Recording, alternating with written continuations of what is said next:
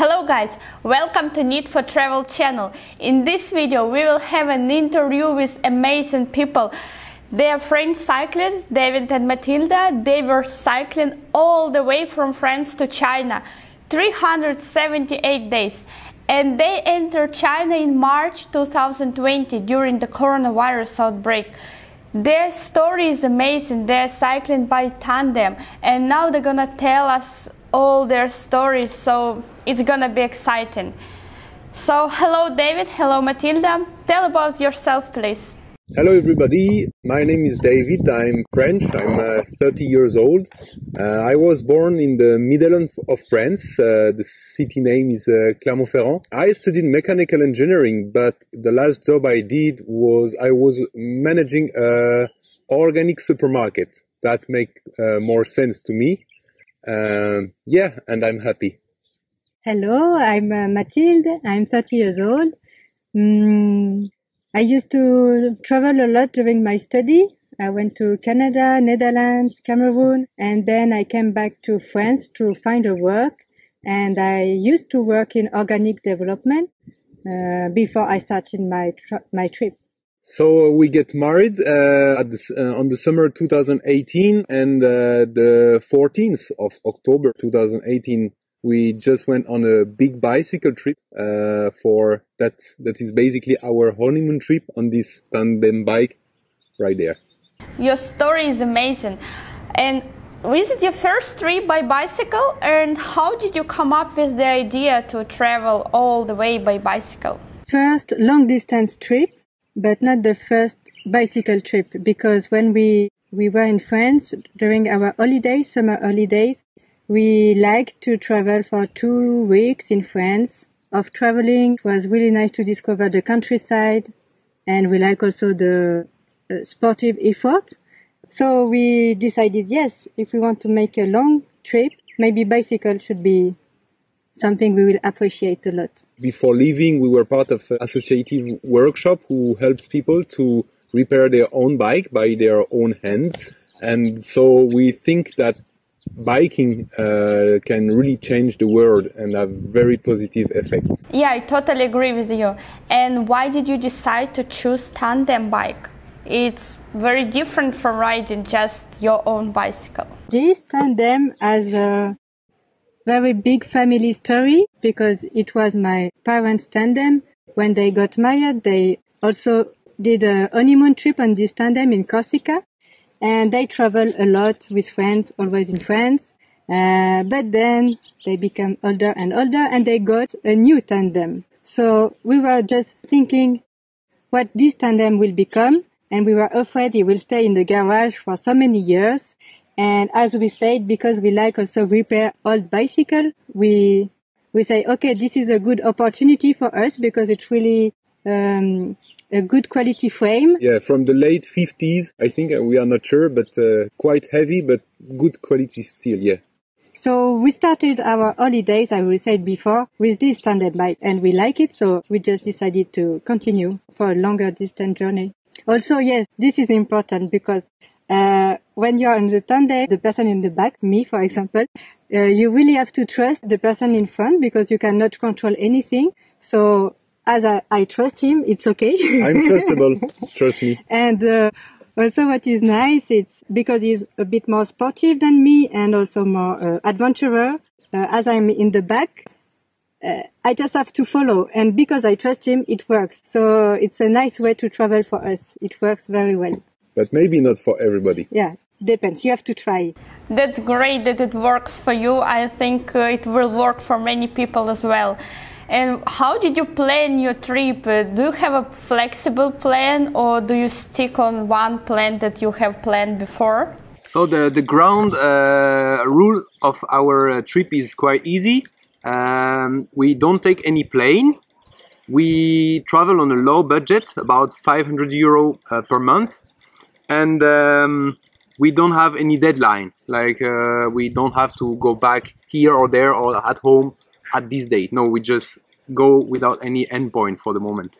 So we had for the beginning a very simple idea. Simple idea is just to visit friends who live abroad. And we have a friend who is living in Finland, but because we just left France at autumn, if you directly go to Finland, this means you would be in winter there, and I think it's not really an enjoyable place.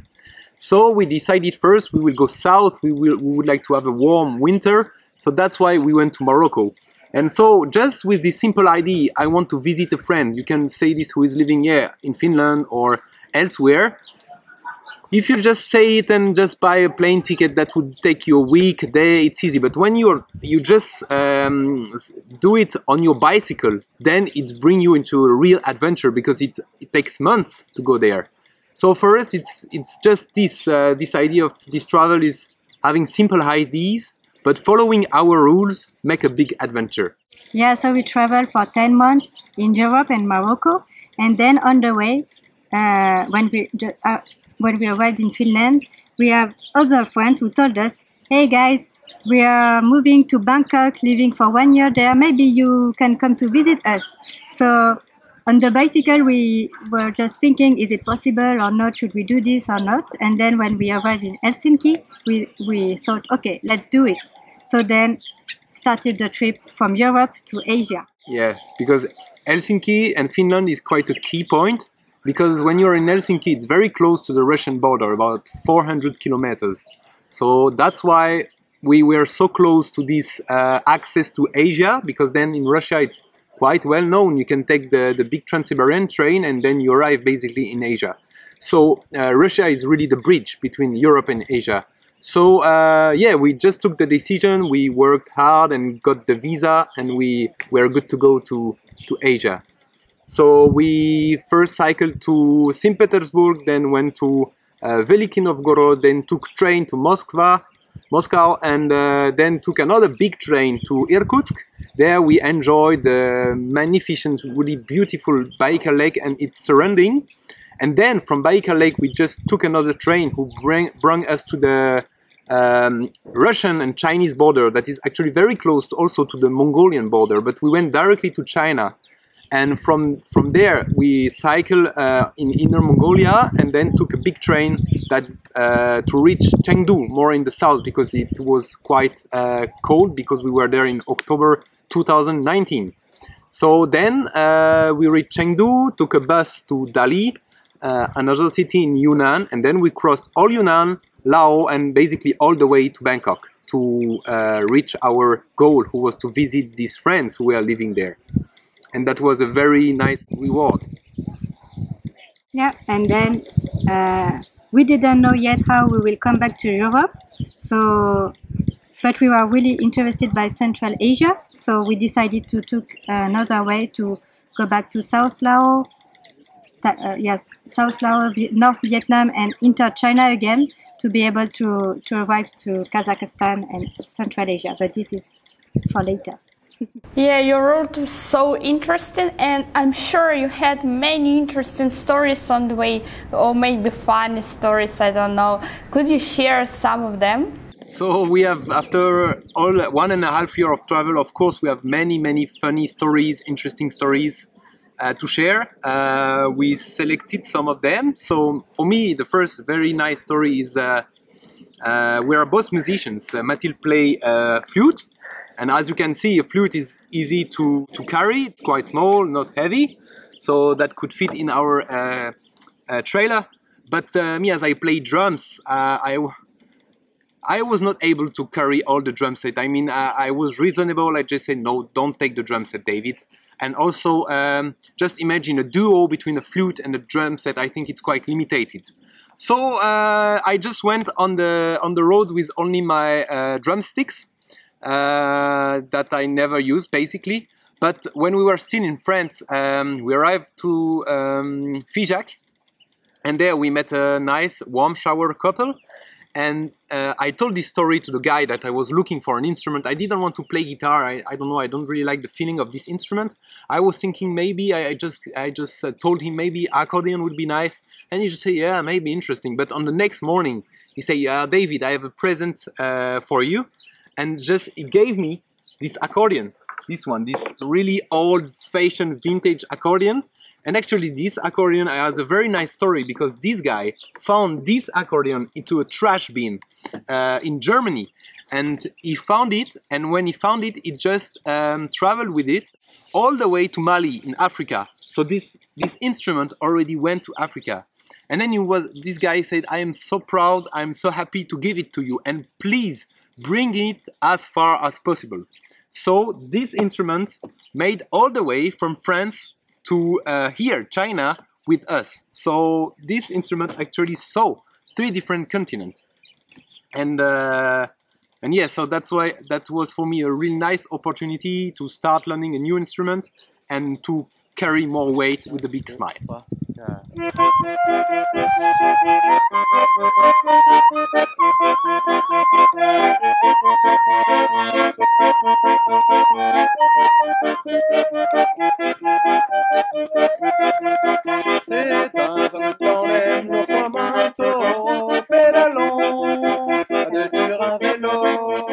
Yeah, so we have another interesting story.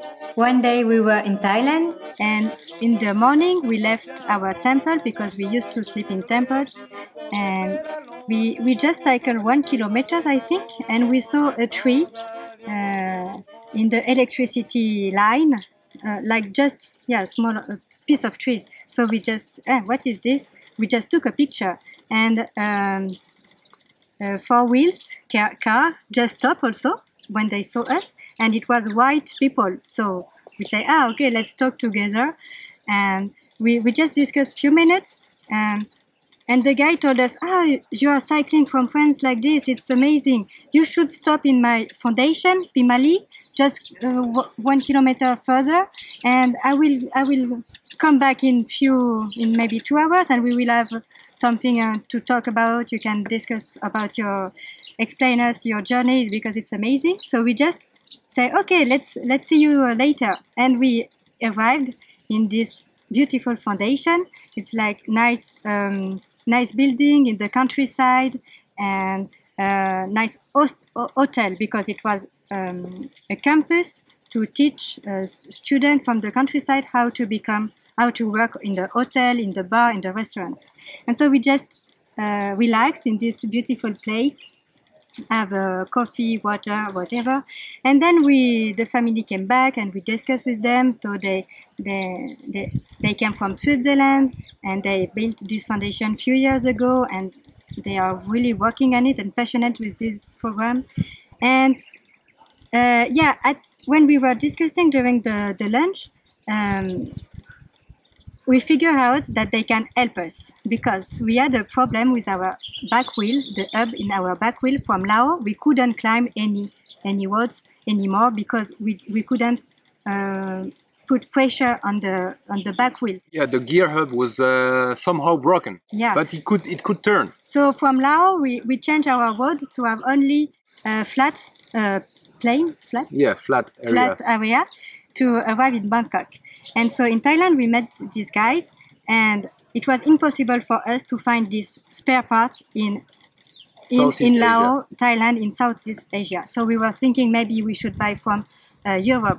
And those guys just told us that their parents will come to Bangkok to visit them for Christmas, so 2 weeks later, and for sure they will be happy to help us. So we were just very happy to see that we will find a solution for our problem. And so then we start to talk with the Shimano Center in Switzerland, and they were willing to help us to send the parts to a shop in Switzerland, and the parents came to collect the parts, put in the suitcase, fly to Bangkok, and they gave us an appointment in their hotel. And so just before Christmas, we arrived in this hotel, very nice hotel in Bangkok, and they were there with in their suitcase our parts that we were looking for 1 month. And yeah, it was really amazing story because they help us a lot. And yeah, just because at the beginning we stopped because of this tree in the electricity line to take a picture, and then we got a new spare part. So good advice, when you see something strange, just stop, take a photo. You don't know what happened. Yeah, you don't know what happened. What a coincidence. And I remember you arrived in China in March, when everybody was scared of going to China and it seemed to be like a crazy to go there, how did people react on your decision to go to China, and how did you feel about that? So basically, as we told you, we came from China because we had a double entry visa. So we entered once it was in October 2019. So then we went to Bangkok, etc. Then have Christmas there with our friend, New Year also, very good time. And then it was time to go out of Thailand and to go back. So there is two choices: or you go to India, Myanmar, India, Pakistan, all this way, or you can also go back to China and cross Central Asia. And because we had this double entry visa valid until 27th of February 2020, we chose this option. So we were really happy to cross back Laos. Then the south of Laos is really amazing, very wild.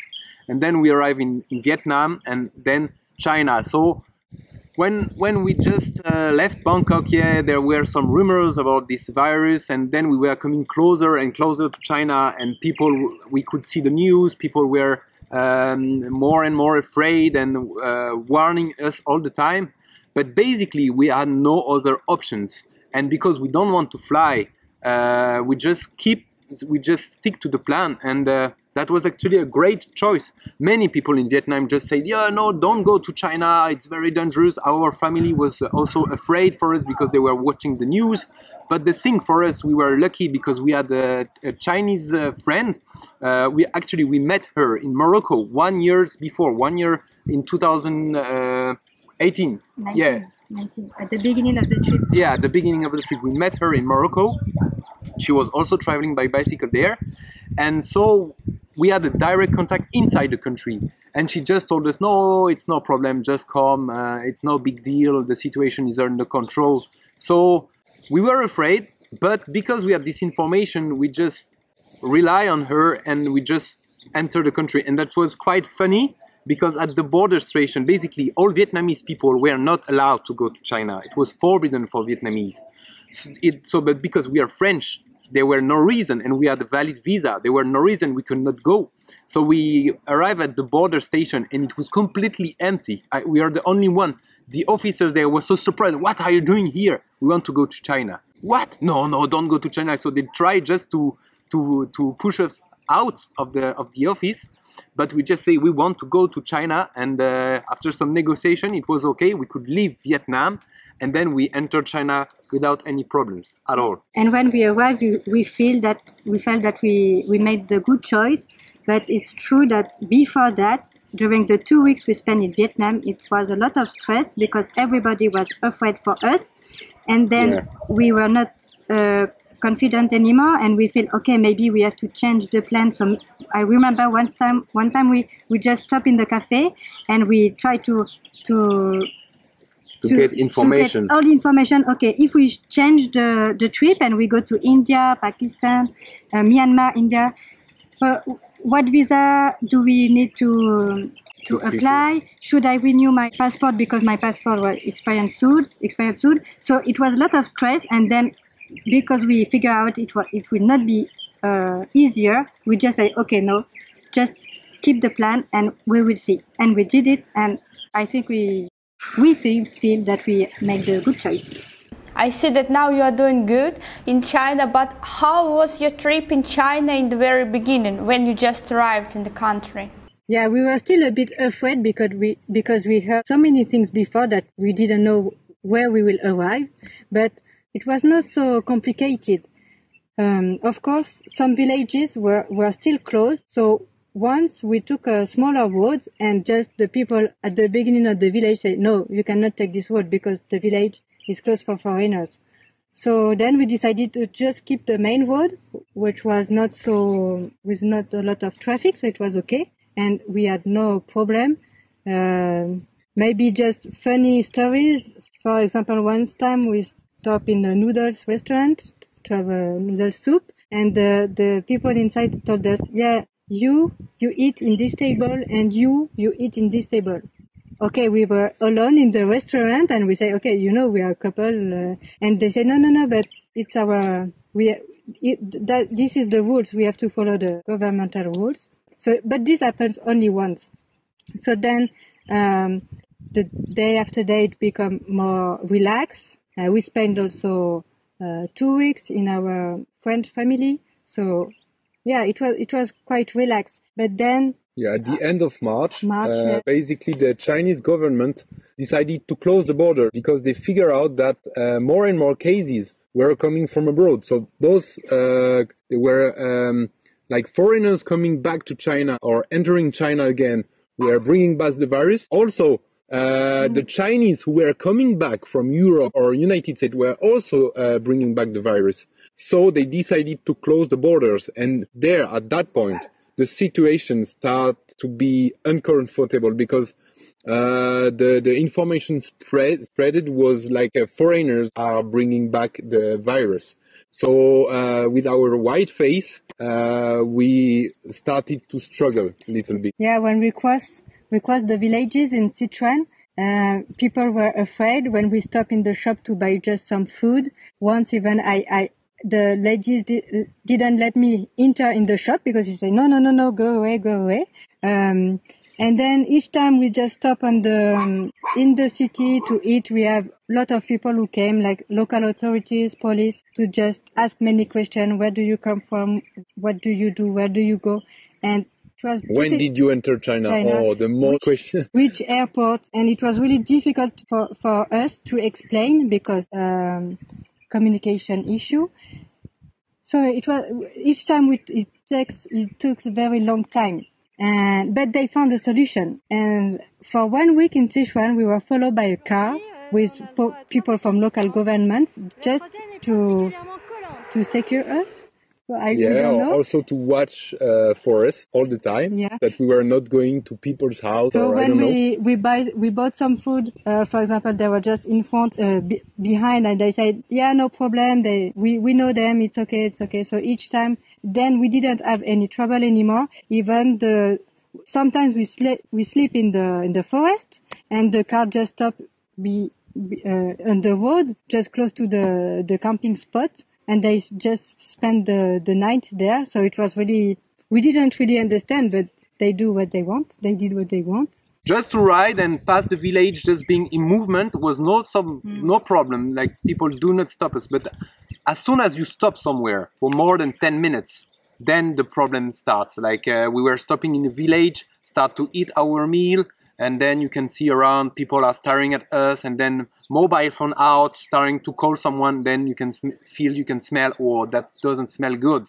And many times we just rush to our bicycle, try to leave, but then the police arrive, and then we were stuck for 2 or 3 hours discussing with them, always the same stupid questions, where are you from, etc., etc.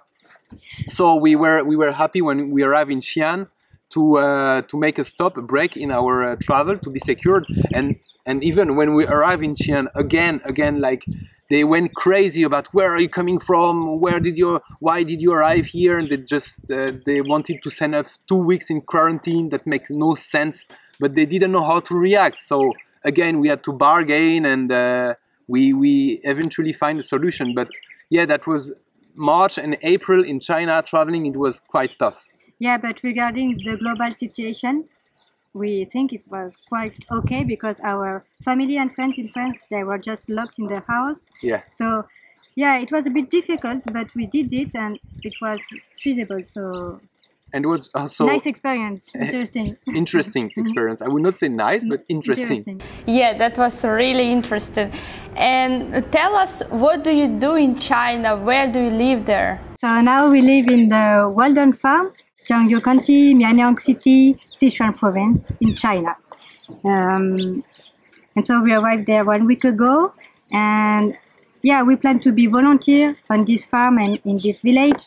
And our job will be to make some research and exchange about knowledge on agriculture in Europe and here to help to develop this very nice place. And yeah, why we arrived here? Because when we arrived in Xi'an, basically the situation got... because when we arrived in China, we had only 1 month visa. But then, because there were so much visa issues, the Chinese government decided to give for free and automatically 60 more days for every foreigner, so we could stay 3 months. And we, at that time, we were thinking, okay, maybe the virus would be gone, and we have time to reach Kazakhstan. But then the situation basically got worse, as we explained before. So when we arrive in Xi'an, it's like the end point, or you go west to Kazakhstan, Kyrgyzstan, or you go east to Shanghai or Beijing, or you go back south where we were coming from. So when we arrived in Xi'an, we had to figure out what will we do, because we were not confident that the situation could improve and that we could cross the border. Because when we arrived in that city, the border were still closed and there were no good sign that we reopen. So we just took the opportunity to have a break in our journey, and that's why we decided to find a job, an activity to stay more in China. So we explored a little bit the word of English teaching in China, but this word is really strange, weird, and a little bit disgusting. So we are quite happy that we found that farm, and yeah, I think we will have a good time there. After 2 years of teaching in Vietnam, I was really interested about your opinion about teaching in China. So I'm happy that you found the farm. Are you going to stay there longer in China, or you have a plan to come back home, or you're going to explore other countries? What are your plans for the future? Yeah, we plan to stay here 3 months, maybe 6, maybe 9, and we hope that next spring we can continue the journey to Central Asia. So we hope the border will be open, and also that the country has a good situation that we can travel, because maybe we don't know what will be after the virus crisis.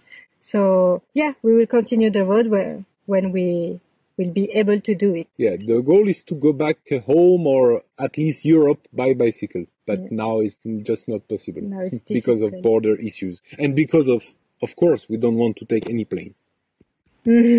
Crazy people. I hope you will be able to continue your trip after the borders are open, and I'm sure that many people would like to follow such a crazy plan to travel by bike around the world, or at least going to Asia. As experienced travelers, as experienced cyclists, which tips would you like to give to beginner travelers who are just planning such a trip? The first one. Yeah, go for it, Mathilde. I have to think. Don't have any deadline. Yes. Because then you can really explore all your travel and be free to get any opportunity, to follow the opportunities. To be free to experience all of what happened during the trip, because you can never plan what will happen. And also at that point, because we make quite few people who experience that, like have a 6-month trip and go like very far away from home, have all this experience, and then you arrive at the end of your journey and you know that in 2 or 3 days you have to go back at your office and in your previous life. And many of these people say it was quite tough experience, especially if you fly back by plane, like you spend 6 months of your life to do a route, then in 1 day you are back at your start point. So that's quite tough. Oppressing.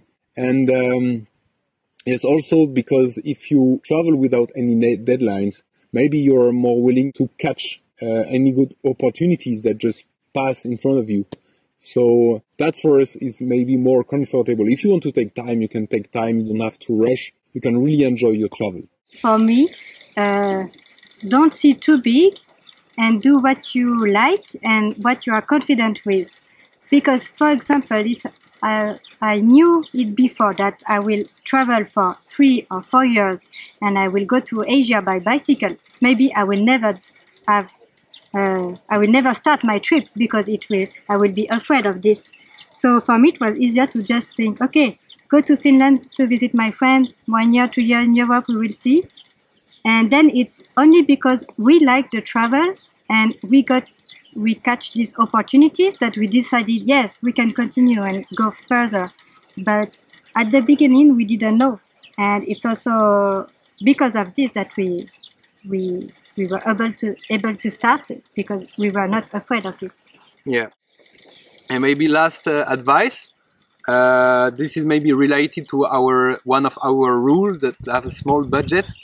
Yeah, it's just sometimes you see people who are going on the trip with very fancy, expensive, very fancy and expensive. You don't like the word fancy and expensive, that's why. So very expensive and fancy.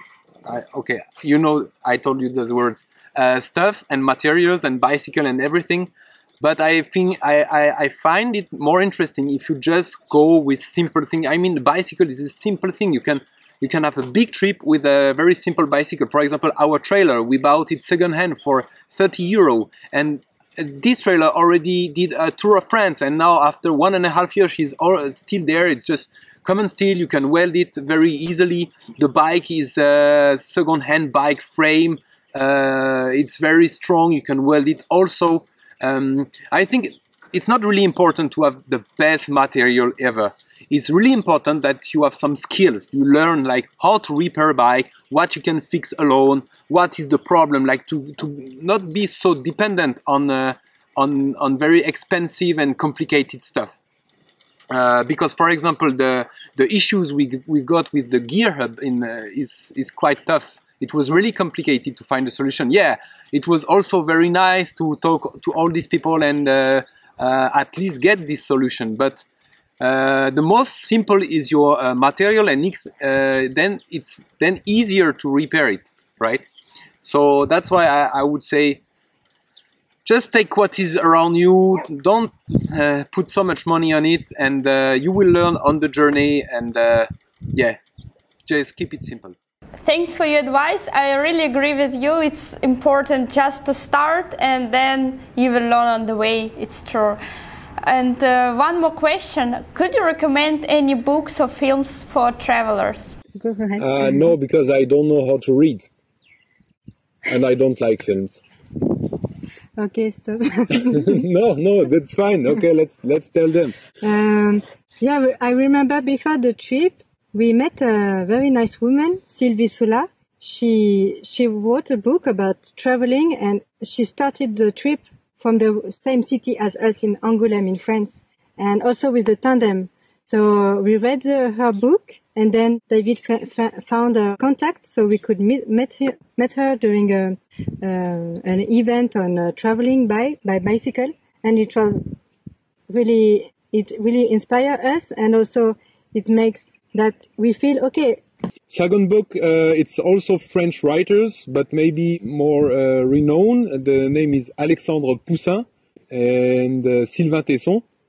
So they are very good writers. And so Alexandre Poussin made a book called Africa Trek. And David also liked the books of Mike Horn, this great explorer that make crazy things like just cross all Amazon River. Yeah. Amazon River from the beginning to the sea. So it's also someone who inspired us. Yeah.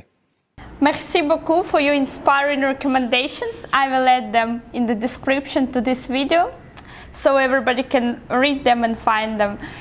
And thank you for your video. That was really nice talking to you guys. Hope you will enjoy staying in China and going travel around the world, maybe by your tandem. Hope to see you somewhere. Bye bye. Have a good day. Goodbye. Bye bye. Zaijian. Au revoir. You can find the Instagram of David and Mathilde in the description so that you can follow them if you like. Also consider subscribing to our channel. We will have more interviews with so amazing and interesting people from around the world. Bye bye. Previously in the video we gave you some tips, but they were more theoretical, related to our lifestyle, what we find nice while traveling, how we enjoy our way of traveling. So now I will give you a tip that's very practical and can help you a lot traveling by bicycle or even in your normal life. This tip is stop using toilet paper. Use water and soap. Why? First, because toilet paper is useless, and second, because it's dirty, right? Because when you use a toilet paper, what are you doing basically? You just spread your shit all around your ass. And when you have a very hairy ass, like mine, for example, then you get shit spread all over your hairs, and that's very dirty, I think. And also, when you're traveling by bicycle, is just then your underwear is compressed between your ass and your saddle, and because you're moving, it's make this movement, right? So then your dirty ass is just spreading the shit on your underwear, and if you are a regular biker, you know it. Your underwear smells so bad. Yeah, don't lie, I know it. You know it too. So a good solution to solve this problem is just stop using toilet paper. Also make no sense when you're traveling by bicycle. What's the point to carry toilet paper? We had some friends who were traveling by bicycle and they were buying like special toilet paper rolls pack, like 6 or 8, because it was cheaper to buy 8 than basically you cannot buy a single one. So or you go to restaurants and just take some spare on the toilet if they have. But that's also useless. So that's a very inexpensive thing. So you just find a bottle of water. So me, I found this one in Laos. It's very sad, but you can find plastic bottles everywhere in the nature. And because there is not only one bottle, then you can find also a spare cap. So in second cap, this second cap, you have to make some holes on it. So you use a needle or like a thin and pointing thing. So me, to make this one, I use my dick. And then you just have to replace, and here you go. You have a nice water sprinkler, right? So the method is very easy. You go to the forest, do your thing, and then with the water, you just sprinkle gently the water to your ass, and at the same time, with your left hand, just scrub it, because to make it clean and remove all the solid parts of your shit, right? So you will scrub it with the water. Then you will have shit on your hand, on your left hand, but that's normal. This can be scary, like, oh my god, I have shit on my hand, but that's normal, that's no problem. So you just clean your hand with the water, like remove all the solid parts. Then you take some soap. So we have a little box where we keep all the solid rest of our soap, because when it's so small like this, it's not very convenient to wash your body with. So then use the soap, make some foam with your hands, like foam it, and then clean your ass. And that's a wonderful feeling, because most of the people, they don't know their ass, never touch it, because like, oh, it's dirty. Yes, if you spread your shit with the toilet paper, your ass is dirty. But then using soap, you can clean it. It's a wonderful feeling. You will discover your body. Like most of the people, on the body, one part is missing. They don't know their ass. So then discover your ass. Like wash it properly, do a little massage. Oh, it's very nice. So then after that, you just have to rinse with still the water, and then also rinse your hand. Then you can dry your hand. You can dry your ass just with the hand, or use a little towel like this, or a little tissue, and then just smell. Oh, but your hands smells soap, and soap smells good, so you're very clean. So that's a wonderful method, using almost nothing to be clean and have a better travel, better feeling, right? So you can also use this bottle to have a shower. We also use it like a regular shower. I would say we use half a bottle to just water and wet yourself, then soap yourself, and then rinse. It's about 2 bottles like this, so that's very convenient. So that's very easy. Stop using toilet paper, use water and soap. Your social life would be better. You will feel better, because a clean ass in a clean body, in a clean mind. You know, this is Greek guy who told that. And also you will be successful. You will save some money, and you can also share the tip with all the people you know, and also apply this tip in your normal life. So enjoy, and don't forget, no toilet paper, water and soap.